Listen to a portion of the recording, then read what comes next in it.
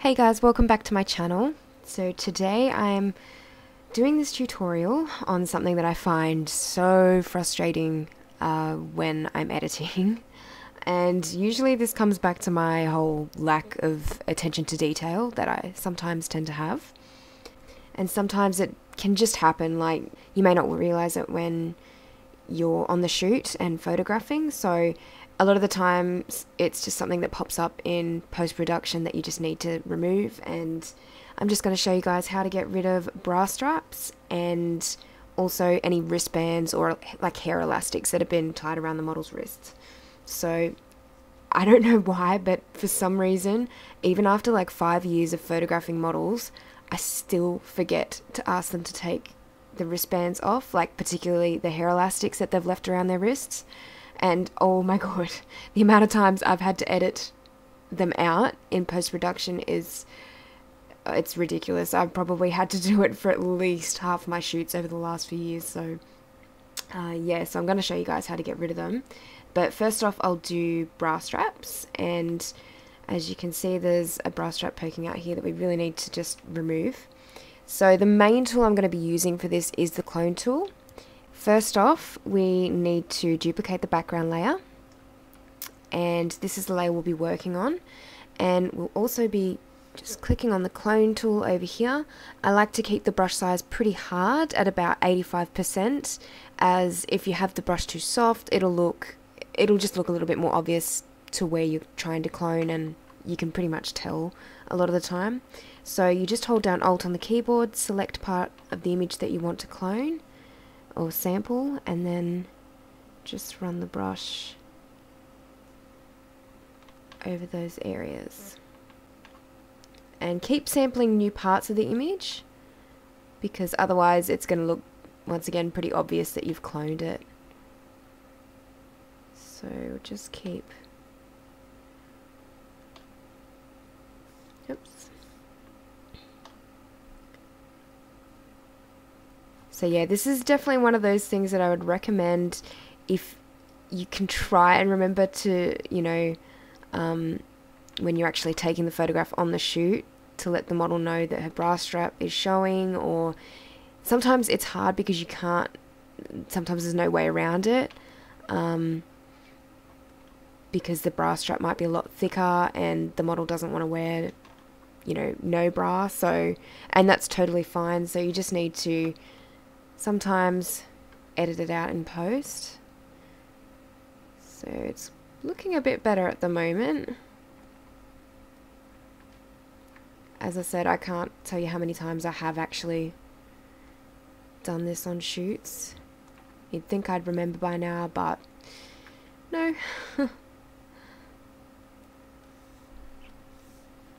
Okay, so just keep cloning.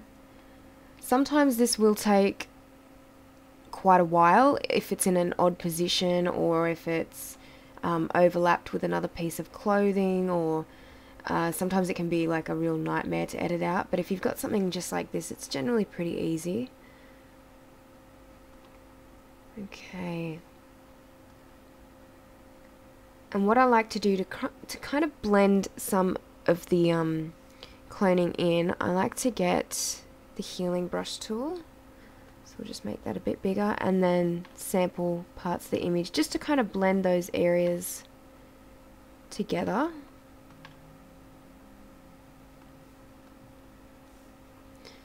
Alright, so I think we're nearly done getting rid of this bra strap, which is good.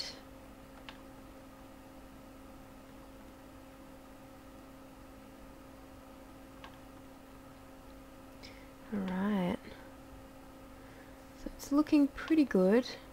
Just some of the edges, just on this side, need to be just kind of softened a bit. Sometimes if you just kind of run the healing brush over this, it'll kind of help with the edges, make it look a little bit more natural.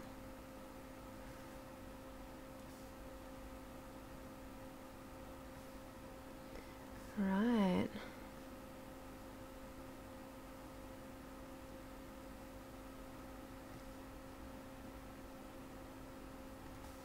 Just redo that one.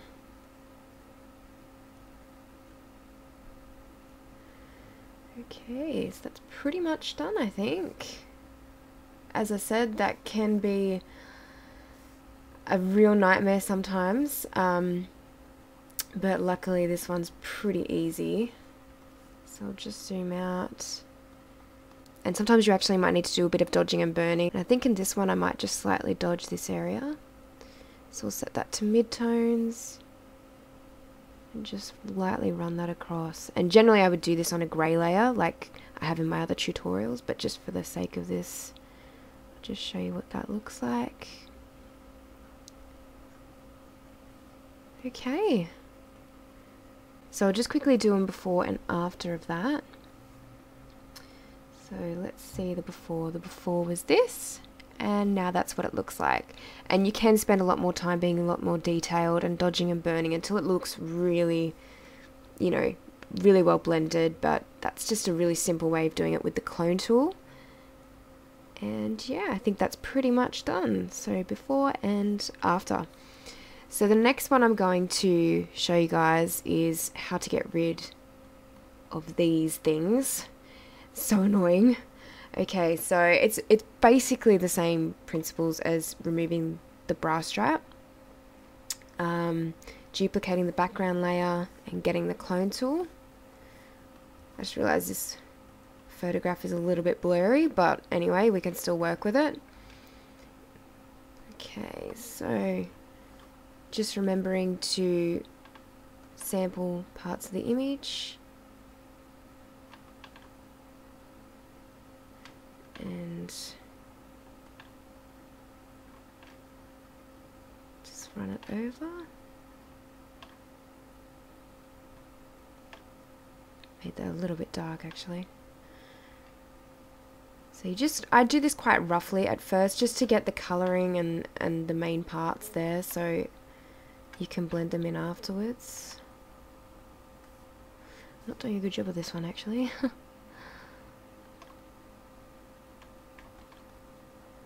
So these can actually be a nightmare to do as well. And I mean, you can probably apply this to if you're wanting to remove a piece of jewelry or a bracelet or a ring or something that's just not really fitting in with the shoot very well and you've forgotten to ask the model to take it off or whatever the reason, you can do that as well.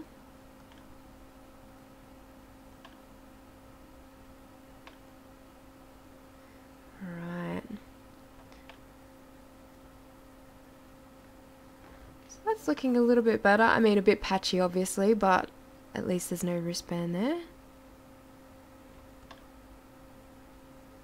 Okay, I'll just get rid of that blue as well. Okay, so now we'll just go ahead and blend this in with the healing brush again. Can probably do some better cloning here actually first. What I'm going to do is just make the brush a bit bigger and clone that in a bit more.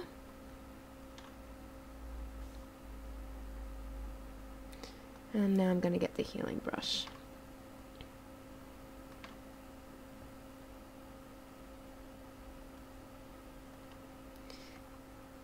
Okay.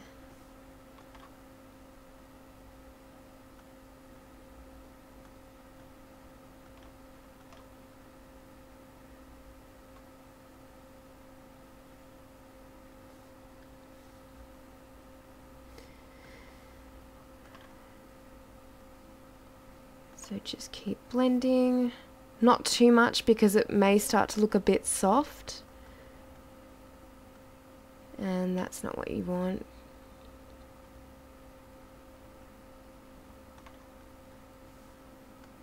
Okay, just down here.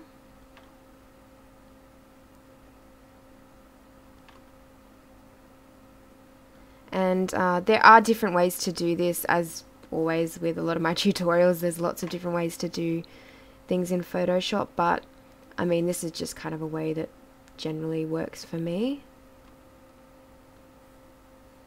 And just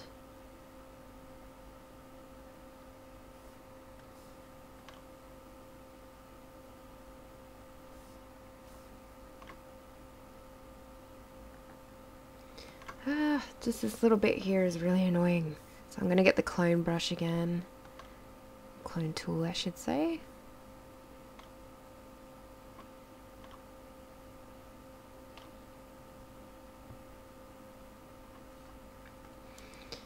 Okay.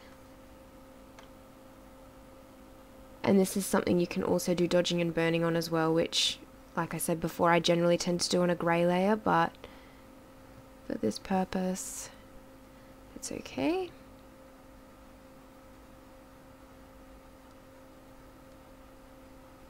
And then you just kind of blend it in.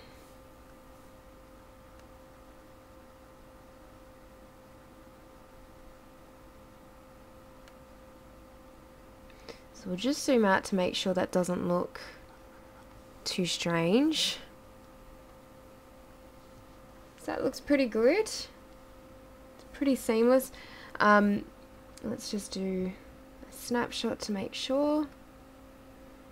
So that does look a lot better not having the wristband there. And as I said, this is a blurry image, so it was a little bit easier to blend the patches in, but obviously on a sharper image it is a little bit more difficult, and you do need to take a little bit more time with it. Apologies for picking a blurry image. I didn't actually realize it was a little bit out of focus until I zoomed in just then. So, but anyway, it's still the same techniques still apply. So there we go. If you guys have any more requests for tutorials, definitely let me know. Let me know what you think of this video, and if you'd like me to do more tutorials like this. And thanks again for watching, and I'll see you next time. Bye!